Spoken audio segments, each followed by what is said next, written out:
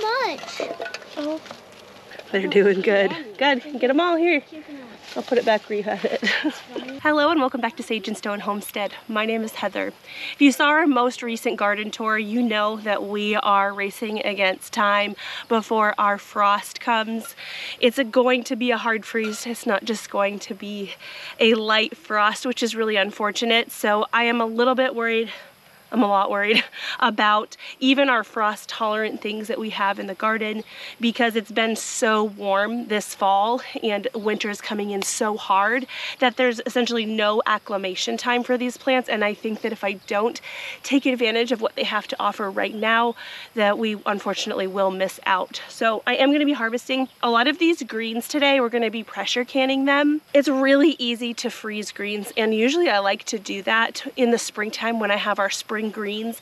The reason that I'm not putting greens in the freezer right now is it's fall and this is meat harvest time, and so I need as much space in those freezers as I can get, and so we're going to be canning these today. You can see here that our pak choi is flowering, and a lot of times when a plant has decided that it's going to flower and put on seed, the leaves become bitter, and so I won't waste my time processing these plants if they are a little bit bitter, so I'm going to give it a taste.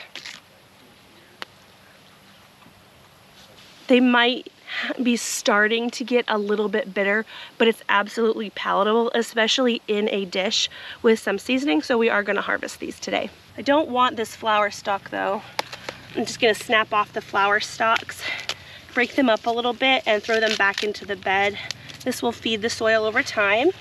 The way I've been harvesting my pak choi this fall is I haven't been pulling it up by the root. What I've been doing is twisting off the plant a couple inches before the base of the plant meets the soil. And the goal behind that was trying to see if I could get some of these plants to actually regrow more greens so I can get more out of the one planting.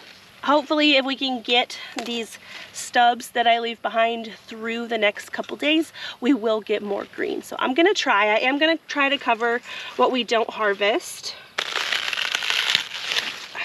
But we're gonna get what we can out of these. Did you see that white moth? It's a cabbage looper or cabbage. I call them a white cabbage moth butterfly. It's not both a moth and a butterfly. I don't know why that always comes out of my mouth.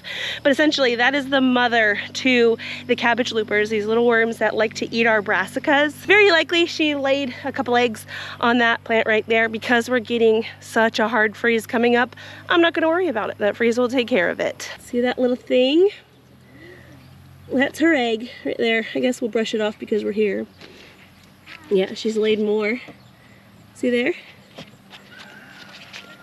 She's laid a lot. Holy cow, look at them all.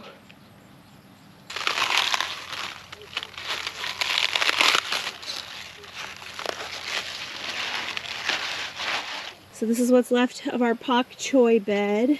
This is an example of what I'm hoping happens if we can get the base of these plants through the freeze. You can see we've got another set of lovely greens coming on. This one's doing it too. I'm gonna do the same thing over here with the chard, a little bit differently. So what I'm going to do with these is just pinch off some of the bigger outer leaves. I'm going to leave a few little tiny inner leaves.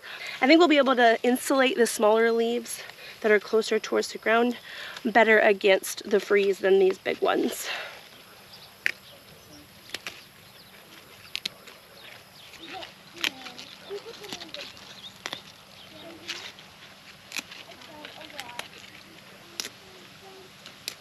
So we've got our big basket of greens. I did also pick some of the dinosaur kale. This looks like a lot, but it's gonna cook down quite a bit. Where are you? Molly's not letting me in here. You're in there. Hi, are you finding good things? Yeah. It's a good thing these are thornless blackberries, huh? Yeah. You wouldn't be in there if that was the case, if it was thorny. Yeah, it's probably getting too heavy. Yeah, it's pretty heavy. I'll put it over here, okay? That's so much. That's a lot. It's good. Thank you.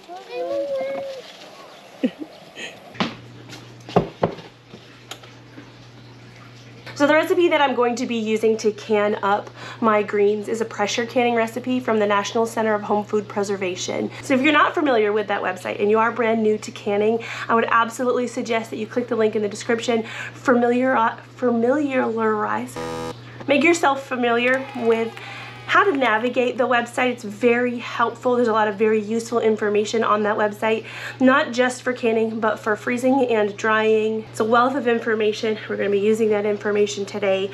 And in the recipe for pressure canning greens, it does ask us to remove the stems and ribs. And on this pak choi, you can see it's got a pretty hefty stem here. All I'm going to be doing with these plants is grabbing the majority of the green and essentially like unzipping the middle of the plant. See, I've got the greens here, and this is what we're going to blanch. And these I can either break up and put back in the garden. You can feed the chickens, you can compost it, or you can put these in a bag in the freezer and use it the next time you make bone broth to add flavor and nutrition. The website also does suggest that you wash the greens. You can. I happen to know that we just got about 3 inches of rain, and so Mother Nature has washed these for me. If I notice anything weird, like those cabbage, moth, butterfly eggs that we saw in the garden, I will brush them off. I will run them under nice cool water. But in general, I'm not really worried about the cleanliness of these.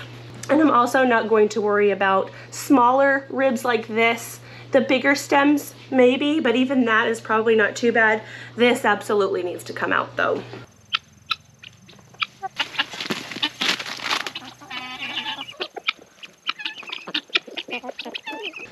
All right, so we've got our greens here, and this already looks like a lot less volume now that the stems are removed. Our next step is going to be to blanch these. So I've got a pot of water that I'm bringing to a boil. I'm gonna set this colander down in, give it a good stir, let these wilt down for a couple minutes, and then we'll pack our jars.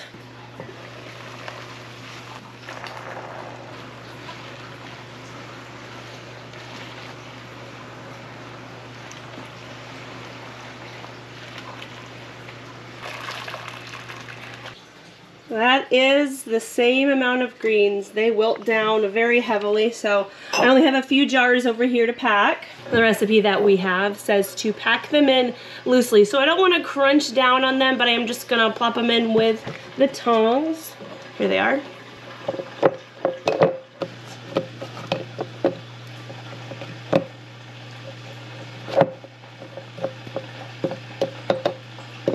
And overall, we are going to be looking for a 1/2 inch of headspace.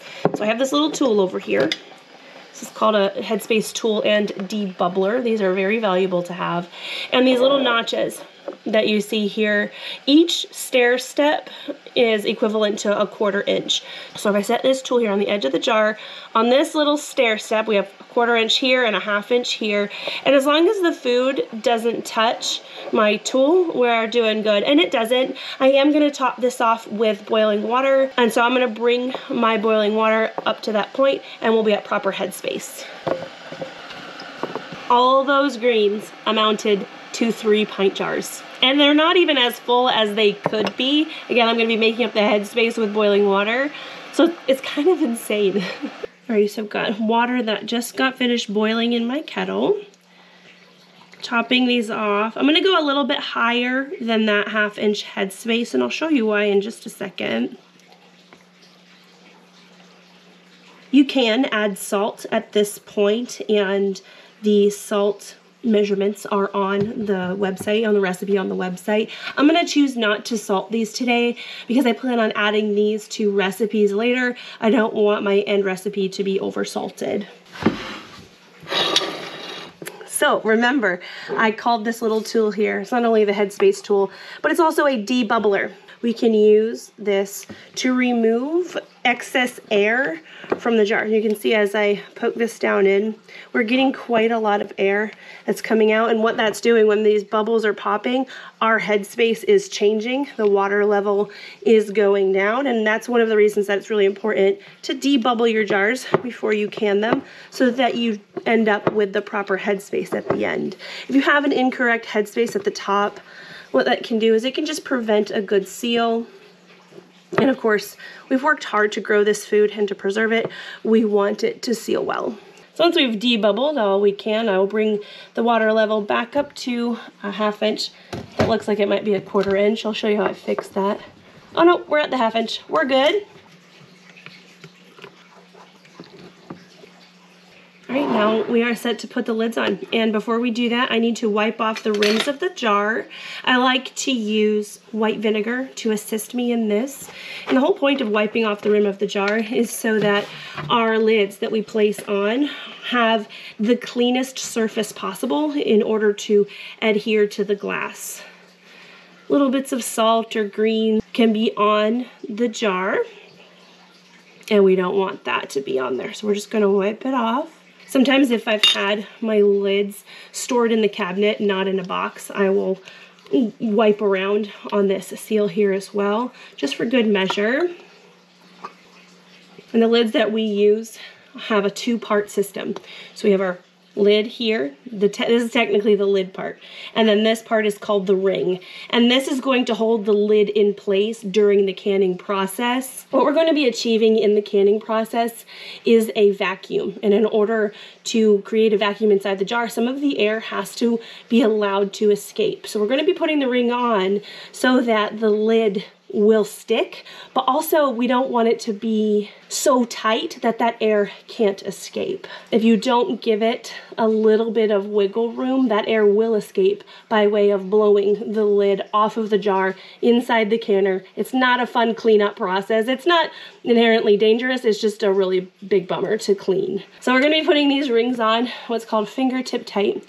We have these 3 fingers here, and we're going to be putting the ring on the jar as tight as we can with just these 3 fingers.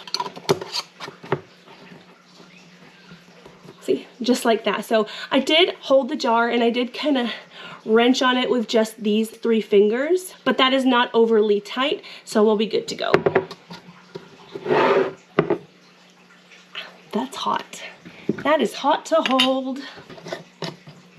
These greens that we're going to be processing today are considered a low acid food.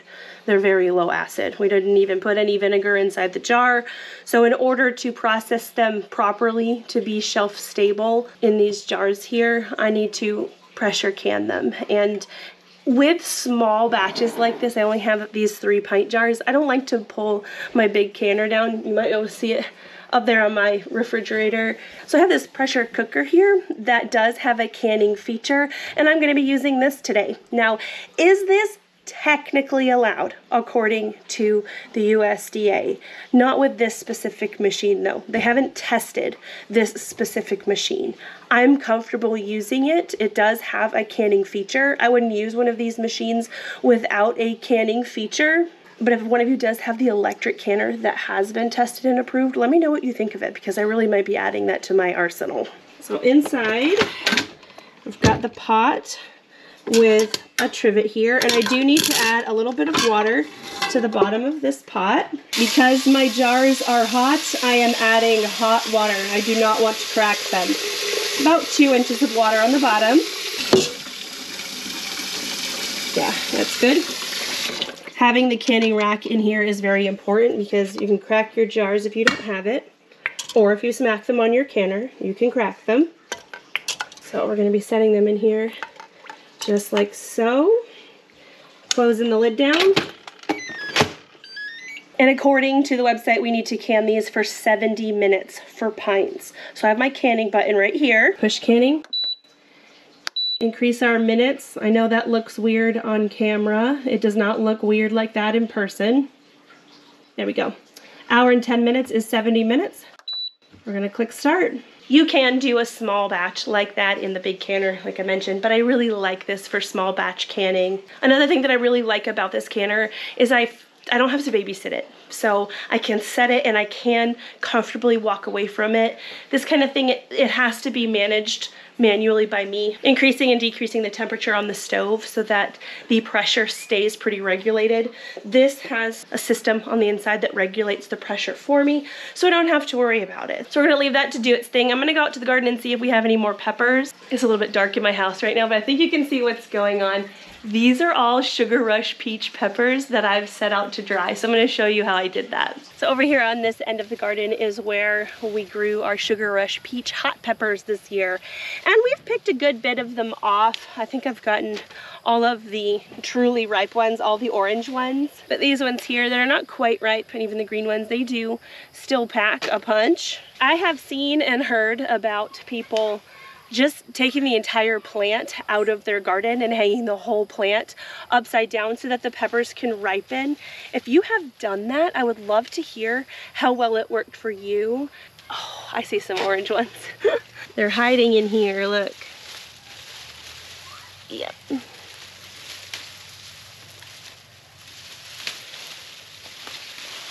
Look at these.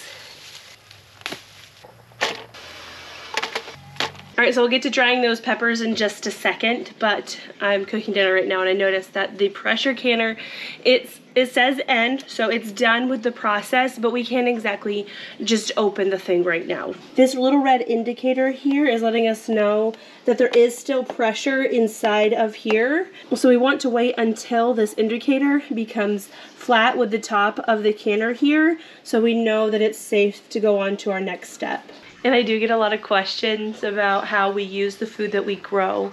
And I didn't film me making dinner tonight, but I can show you what we're gonna have. So fall time here is soup season, and I have made one of my favorites. This is Zuppa Toscana. I will put the recipe in the description box so you can make it yourself. But we have pork from our own pigs, potatoes that we bought, broth, our milk is in here, and this kale is actually from my friend Elsie's garden. My spring kale in my own garden was kind of a flop, but my friend's kale was doing great, like well into June. It wasn't even bitter, and so she blessed us with some, and I was able to freeze dry it. So this is that right here, and it's rehydrated really great, and it has almost the same amount of nutrition as the day that it was picked, which is really cool. I did use freeze-dried greens in here, as I mentioned, but this is something that I could have used like the fresh greens for, honestly. But these canned greens that are over here, I could drain them and add them to a soup like this, and that would work just as well. All right, so it's been a little bit. We've eaten our dinner and this little valve is down. So I, in the past, have opened up this vent here and just let it vent for around 10 minutes so that the outside air can kind of enter the chamber and help cool things down slowly. That's really not expressly necessary in order for it to be safe, both for us and for our food, to just go ahead and open the canner.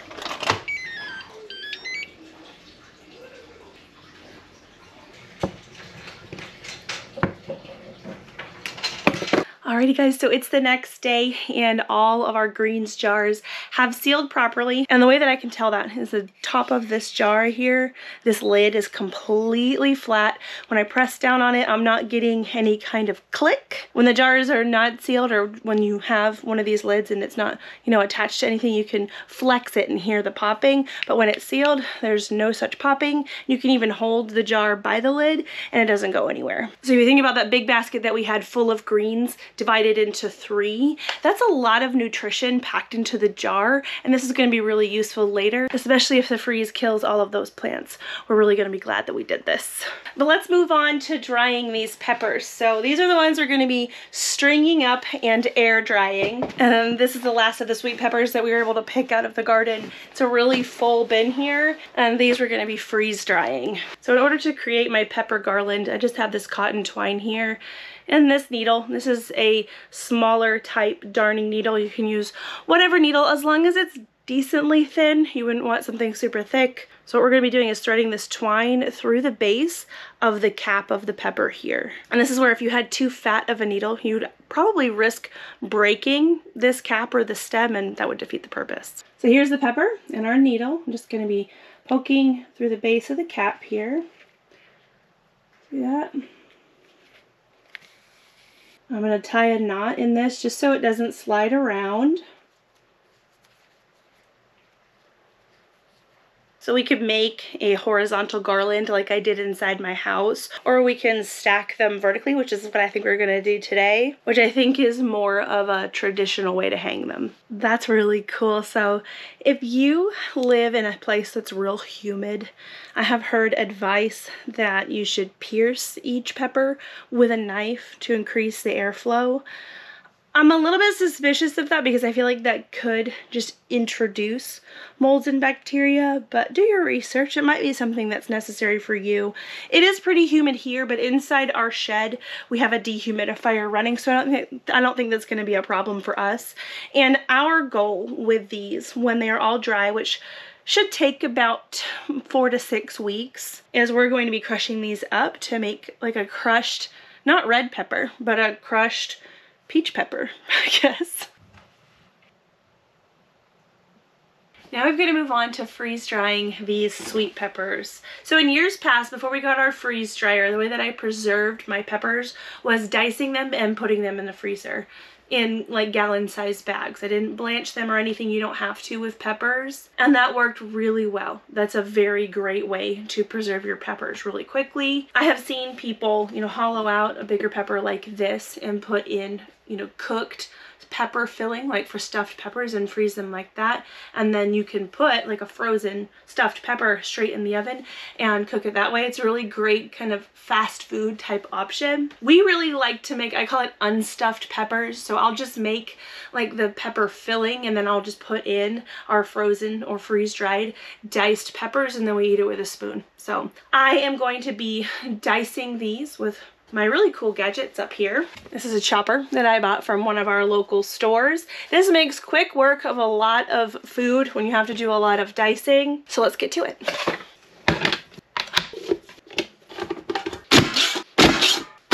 See that lovely dice? That's what we're looking for. Oh, this is what we got. It's almost to the top of this pot, and this pot fits about 2.5 gallons in it to the tippy top, so we have over 2 gallons of diced peppers here. So now it's time to put them on the freeze dryer trays. So you hear the noise in the background. That sounds kind of like a refrigerator. That's the freeze dryer. I have to pre-cool it for 15 minutes, which is the perfect amount of time that we need to load the trays.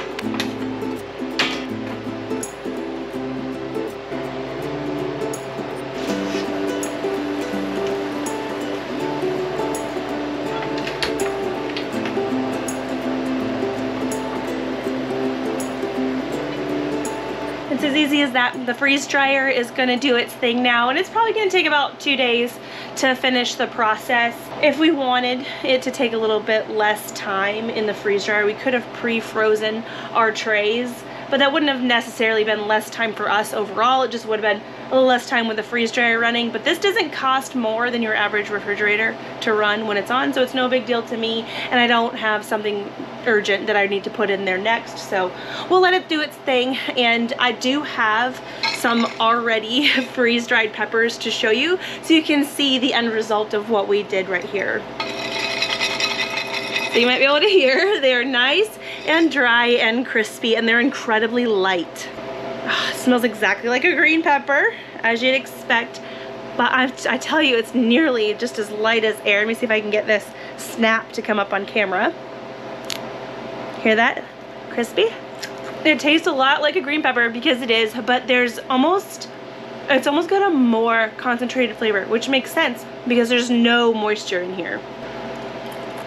Freeze drying the peppers is going to help retain about 97% of their nutritional value for up to 25 years if stored properly. So stored this way isn't the way to really get that nutrition to last that full 25 years. We plan on using these within a year or two, and storing them in a jar like this is perfectly fine. But for long-term storage, this is summer squash, we would be putting it in a Mylar bag.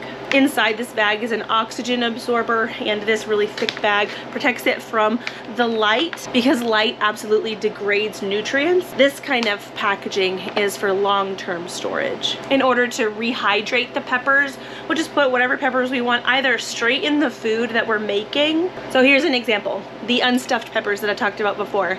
So when I cook the rice and I have my rice cooker going, what I would do is just add a little bit more broth or water than I would normally to cook the rice, add in these peppers in with the rice in the rice cooker, and allow them to rehydrate right in there and cook along with the rice. And that's kind of like a no-brainer way to do it. But let's say we wanted to use these peppers in something like an omelet. What we would do is just add a few peppers, however many we feel like we want, into a jar, add a little bit of water, wait about 5 minutes, kind of swirl it around, and then they'll be perfectly great and ready to use. Now, they don't rehydrate exactly like, you know, a fresh pepper. It would be a lot like a thawed frozen pepper, which works really well in a lot of applications, to include omelets. Some of the more observant of you may have noticed these 2 jars on the counter. So I have also started another batch of hot sauce and some more fermented cucamelons. These are a lot like pickles. I didn't show you the process of doing either one of these because I have videos on them, and so if you're interested in seeing either one of these processes, click one of these videos and I'll see you over there.